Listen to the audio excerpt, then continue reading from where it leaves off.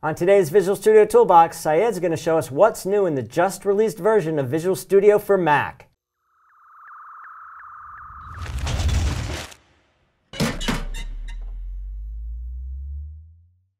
Hi, welcome to Visual Studio Toolbox. I'm your host, Robert Green, and joining me is Sayed Hashimi. Hey, Sayed. Hey, man. Welcome back. Yeah, it's great to be back. Now, you were actually on the show a while ago, showing some Visual Studio for Mac tips and tricks, but I wasn't invited, even though it's my show. That's right.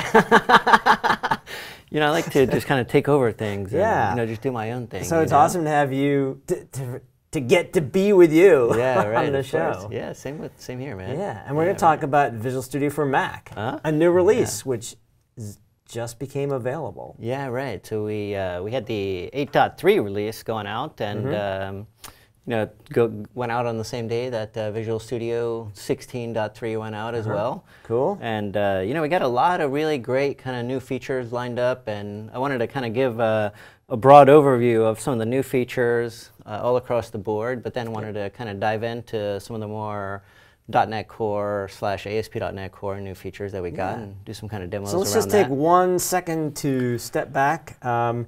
VS for Mac is obviously Visual Studio running on the Mac. So if you have a Mac and you're doing development, yes, you can continue to use parallels and all the things you've done before, VMs and whatnot, but this is Visual Studio running on the Mac. Yeah, that's right. So so it's an IDE that's been created, using APIs that are native to that platform, and there are a lot of components that we share in Visual Studio for Mac with Visual Studio running on Windows, I think the biggest difference, I guess, between our good old 20-30-year-old Visual Studio and Visual Studio for Mac is the kind of the breadth of what's supported, right? In Visual Studio on Windows, there's hundreds of different project types that you can develop on, and a lot of different kind of apps that you can create. In Visual Studio for Mac, we're primarily focused around 3 kind of workloads, as we call them. So that would be mobile apps with Xamarin, and there's kind of 2 flavors of that: Xamarin Forms or native iOS and Android. And then you've got gaming and 3D real time with Unity. And then the third kind of workload there would be .NET Core and ASP.NET Core and Azure Functions and stuff like that. And but we don't support the full breadth of all the different project types. Those are the ones that we really kind of focus on. And any technology that has an acronym that starts with the letter W isn't supported on Visual Studio for Mac. Like WCF or WPF or Windows Forms. If it starts with a W, it's probably not going to work in Visual Studio for Mac. aka.ms/VS Mac Docs to learn more and get a link to download it if you haven't yet. Yeah, that's right. Cool. Yep. All right. So that's our little introduction. Now let's talk about what's new. Okay, so let's talk a little bit about what's new for mobile development. We have kind of revamped our XAML editor, and in our previous release 8.2, we got a brand new XAML editor. This is the same one that we have in Visual Studio Windows, and we also have Android startup tracing as well in that 8.2 release. And for 8.3, the kind of hot thing for mobile is the XAML hot reload. So that's where you can, that's for Xamarin Forms. So you'll kind of edit your Xamarin Forms XAML and will automatically show up in the preview there. So that's what we got. And then for gaming and 3D real time with Unity, we have much improved IntelliSense for when you're actually writing your code. And there's also some new diagnostics and quick fix tools available for those developers as well. So yeah, so that's it for mobile and gaming and 3D real time. And so yeah, we can focus more on the .NET Core and ASP.NET Core, and that's where we'll do some kind of demos here. So yeah, but before we get into the demos, let me tell you about a feature which I'm not prepared to demo here on this particular machine. Is the updates that we have to NuGet. So we've kind of revamped our NuGet experience in Visual Studio for Mac in this release, and one kind of big feature that we've added there is the ability to manage NuGet packages at the solution level. So we've heard a lot of feedback on that one. And so yeah, let's dive into to some of the demos here. Okay. So the first thing I wanted to share with you, the biggest new feature in my mind is the enhanced editors. So in a previous release, we updated the C# editor to be the same exact C# editor that's available in VS Windows. Okay. But with this 8.3 release, we've also, we're bringing in the support for the various different web editors. So Razor files, Yep. HTML, CSS, JavaScript, so on. So all those files, when you're editing in Visual Studio for Mac, you should get basically the exact same experience that you see in Visual Studio for Windows. Cool. So let me show you an example with a JavaScript file that I have here. So I'm just basically going to try to retype in some of the content that I already have here at the very top, and we'll just take a look at what the IntelliSense looks like. Okay, so I see I got IntelliSense for window, add event listener. Oops. So we can see that I'm getting really great IntelliSense here, and it's actually the same exact IntelliSense that you would get on VS for Windows.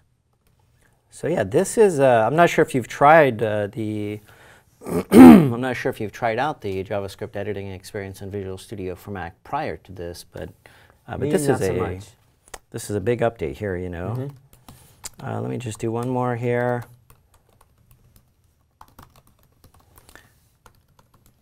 So yeah, we can see we get all the all the same exact editing experience as what you're kind of know and love on Visual Studio itself.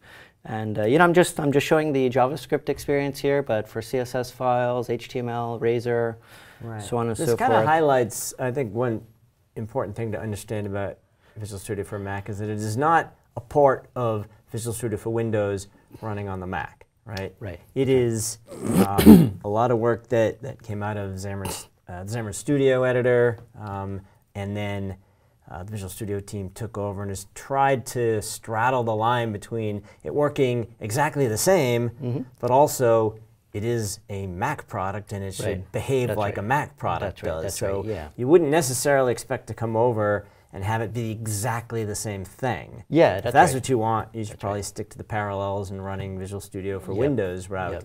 But it's also, if you're going to do Mac development, you should be familiar with a Mac. Yeah. Right? Yeah, so exactly. it kind of like pushes you into the deep end of the pool and says, yeah, it's Visual Studio, but look, if you don't know Mac, this would be an awfully good time to learn it. Yeah, that's exactly right. We when we're creating this product, we're always kind of thinking, the developers are kind of Mac-oriented and Mac-first developers, right? I think you're thinking from the lens of, hey, I've been developing on Windows and I've always used Windows, and now I'm just going to buy this Mac and try it out. And there definitely are some users in that category, but I think the majority of them are users who already have a Mac, and in the past they were either doing parallels or some sort of a remote connection to a Windows machine, or maybe they were developing in VS Code or whatever. But yeah, that's one of the kind of big aspects of Visual Studio for Mac, is that it's a native IDE for Mac, and we kind of behave, look, and feel just like all the other Mac applications do. Yeah, exactly. That's right. Yeah, so that's a big thing for us.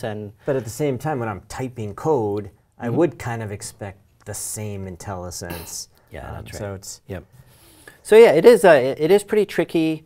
And to be honest with you, with this editor effort, when we first kind of started it up, I was, man, the plans, when they kind of told me what the plan was, I would be, man, it was really amazing that they're actually able to pull it off. So this is not my area of specialty, so I don't have all the details of it, but essentially what they did was they took the exact same editors that we have in Visual Studio Windows, and those editors have dependencies on WPF and make a bunch of WPF calls. So what they did was they took that same exact code, and then in the places where it was calling into WPF APIs and classes, they actually just substituted that for Cocoa APIs. So now, whenever they make an update on the Windows side, we can bring it into Visual Studio for Mac. It's just like a drop-in kind of update, basically. And I was really kind of shocked that they're actually able to pull that off. Really pretty amazing, I think.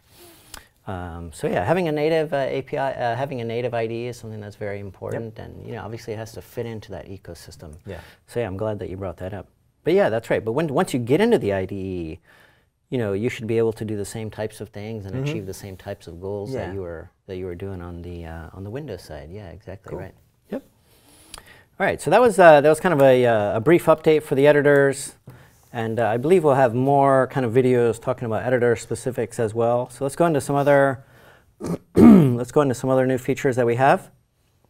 All right, so very quick, let me let you know that we've also added, and I believe this was in 8.2, we've added the the ASP.NET Core SPA templates, and now you can create Angular and React projects directly inside Visual Studio for Mac, and develop those as you would on Windows. All right, so that was that. And then for 8.3, we've also added support for automatic file nesting. So here I've got index.cshtml, and the .cs file is nested under that. And it also works for the web-related files here. We can see in the lib folder I have bootstrap.css, and then the children are under that. So we've got automatic file nesting. That should kind of help clean up the UI there as you're kind of working on your project there. So that's kind of one. Another one that I'm really a big fan of, I think this is a kind of a huge productivity boost, is being able to select the browser directly in the toolbar. So in the past, whenever you were to run or debug your ASP.NET apps, it would just pick the default system browser, and a lot of people, they leave that as Safari, but then they prefer to debug either in, let's say, Edge or Chrome. So now you can keep your system browser to whatever it is, and then we can change this, let's say from Edge to Chrome, and whenever you start without debugging or start debugging, that particular browser would be used. Cool. And this is actually slightly different. That's the other kind of thing. Visual Studio for Mac has kind of existed for a while, maybe with different names. So it has like a history. And in some places, it's actually more feature-rich than Visual Studio Windows. And this is one of those areas, I guess. So on the Visual Studio for Mac side, when you pick a browser, it's actually associated with that project. On the Windows side, it's just kind of a global IDE setting there. So so it is there are little differences there as well. So that was that one.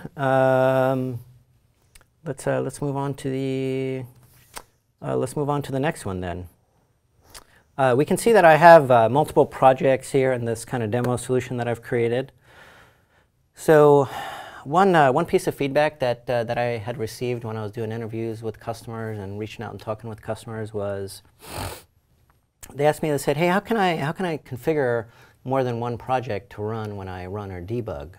In Visual Studio on Windows, you would right-click the solution and say Set Startup Projects, right? So this also kind of touches on that previous topic that I said, VS for Mac has its own kind of history, and in some cases, it's actually a broader set of features than what VS Windows has. This is an example of that as well. So what we've added is the ability, you can right-click on your solution and say Set Startup Projects. And then here what it does is it prompts you to create a solution run configuration. So that's a concept that doesn't exist on VS Windows. So a solution run configuration, you can create multiple of them, and you can pick which particular projects you want to run and what settings should be applied. But what we've done is, in the past it was much more difficult to configure more than one project. You'd have to right-click on the solution, go to Options, go to Run Configuration, create a new one. It was kind of involved. But what we did was we made the entry point essentially the same as Visual Studio on Windows. You right-click the solution, you pick Set Startup Projects. So here I'll go ahead and create my solution run configuration. And then at this point, I'm prompted for what projects do I want to run. So I can go ahead and pick these two projects. So these are both web projects. Let me go ahead and click OK. And then we can see in the toolbar, instead of having the name of the project that we had before, now it's got that name of the solution run configuration. And we could still configure the browser under this kind of child item here. Let me switch this one back to Edge. Let me go ahead and start without debugging, and then we'll verify that those two projects were kind of started in different browsers. But yeah, I configured both of them to go on Edge in this case. But you could have had them show up under different browsers. That's right. Yeah, that's right. Yeah, so one of them would open up in Chrome, and the other one would open up in Edge, or however you configure that one.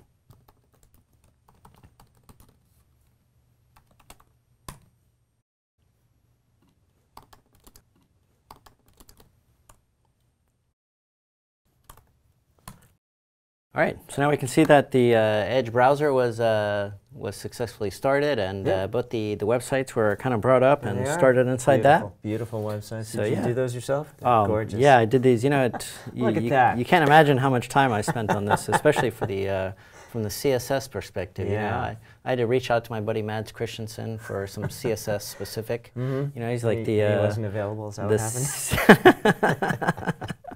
Yeah, that's right. All right, so we got that. So let me stop that. All right, so we talked about setting multiple projects on start. So let me show you another kind of feature that that I think is really a big time feature here. So now for ASP.NET Core projects, they have a file that's called launchsettings.json.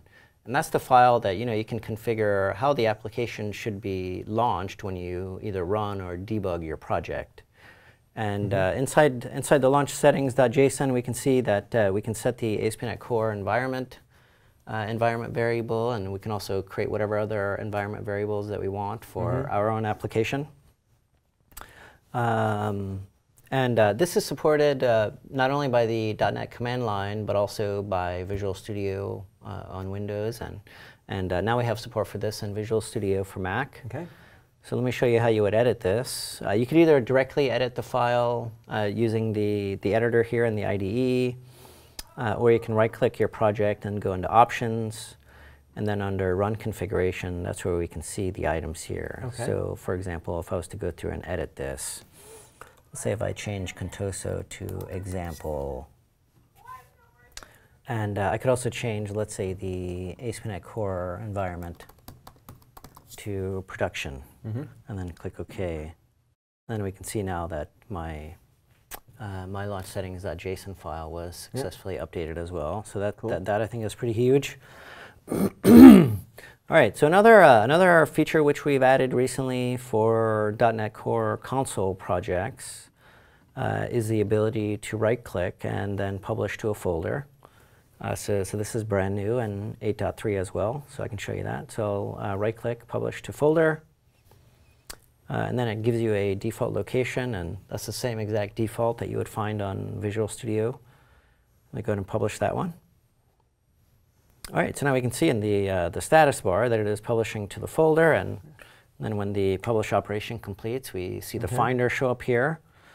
So and then let me show you what the reentrant experience for that is.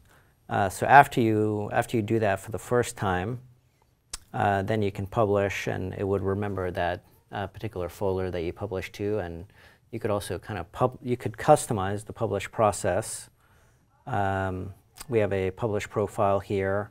It's a pub XML file inside the project. So if you need to modify the settings, or if you need to extend the publish process, that's how you would do it here. And that's the exact same file that Visual Studio itself uses. And so yeah, so that's really great. Cool. So that I think is all for kind of like what's new in the 8.3 release. Awesome. We could all very helpful. We could talk a little bit about kind of what's coming. Sure. And for this part of the conversation, I can really only kind of represent ASP.NET Core and .NET Core. Are we talking 8.4, 8.x, 9? Yeah. So let's say short-term, medium, long. Yeah. Right. So so the things I'm going to talk about are mostly, hopefully, going to be in 8.4. Okay. But obviously there's some chance that some of these features Sure. could slip into the future releases after that. But some of the work that we're interested in adding support for are for Blazor projects, for the Blazor server-side projects. Does that run any differently in Mac than on Windows, or is it essentially the same concept? Yeah, so that's a really great question. So there's kind of two aspects to Blazor. One is I can develop a Blazor application, and then the other is I can publish a Blazor application. Right. All right, so for the first half, developing the Blazor application. So that's actually very similar to developing other ASP.NET Core apps. Some of the features that we're missing are integration with File New Project. So when I opened up File New Project, you didn't see a Blazor option there, so we're going to go ahead and add that option. Okay. And then the other missing feature there is editor support. So for regular ASP.NET Core apps, the extension for the file is CSHTML. for the Blazor apps, they're .razor files, and there's some additional syntax in there. So we're working on getting the editor support for those Blazor files, and then outside of that, most of the features already do work. Like you can build, run, and debug Blazor server-side projects even before 8.3 in Visual Studio for Mac. And then on the publish side, there are some significant enhancements that need to be made. So when you publish to, let's say, Azure App Service, when you use a Blazor server-side application, it's highly recommended that you also create a SignalR service in Azure. Because with the Blazor server-side, when you have a user connect to it, there's a WebSocket that's opened. And on the Azure App Service, you don't want the same website that's actually serving your web content to also handle all these WebSockets. It's not going to really scale that well, right? So the recommendation is publish your web app to App Service, and then also create an associated SignalR service. And then the SignalR service will handle all the WebSockets, and then they can kind of scale independently. So that's what we're working on for publish. Yeah, so that's the kind of publish update. And then beyond that, we're probably going to look at things like there'll be some additional kind of publish enhancements, I think, that are going to come out as well. And then after that, some of the kind of top items would be adding authentication to the file new project. So today in VS on Windows, you can say, I want to create a web app, and I want individual auth, and I want to store the users in-app. And then they also have some cloud options there as well. So we're planning on adding the auth support to new project dialog. And then after that, the kind of big missing feature in my mind is scaffolding. So we don't have scaffolding support in the IDE today, and on the Mac side. But we do have. You can always run those from the command line today. But it's pretty verbose to type out all the scaffolding commands. So I think after we add Blazor server-side dev and publish support, and then add auth to new project, and then add scaffolding, then I think all the kind of major kind of rocks are pretty much taken care of, and then from there we can just try and basically stay in sync with new features coming into VS on Windows. Yeah, that's the kind of overall plan. Cool. So yeah, right. So that's what cool. I got. All right. Thanks for coming on and showing us this. Yeah, man. Thanks for having me. Always good to be here. So hope you guys enjoyed that. Remember aka.ms vs Mac docs to learn more. Go get yourself Visual Studio for Mac. Play around with it. Let these guys know what you think. And we'll see you next time on Visual Studio Toolbox.